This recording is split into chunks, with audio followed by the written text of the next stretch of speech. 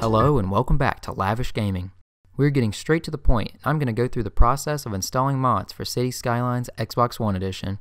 A quick note, if this is not working correctly for you or you notice issues, reinstalling the game usually fixes the problem. So the first thing you will notice is there is a new menu option called Mod Browser. Selecting this will bring you to a list of available mods. To install a mod, all you have to do is press A on your controller. This will download and install the mod. We are not done, however. In order for mods to appear in your game, you have to enable them. For an existing game, go to Load Game, highlight the save you want to enable mods for, then press Y on your controller.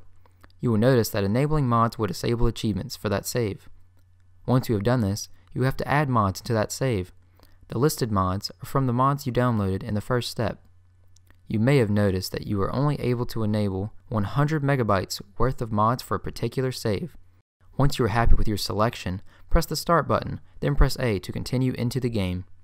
The process for a new game is very similar. Selecting New Game on the main menu, then pressing Y will bring you to the same screens to enable the mods. Once you are in the game, you will be able to place any park or unique building you added. Some buildings are spawned naturally through zoning.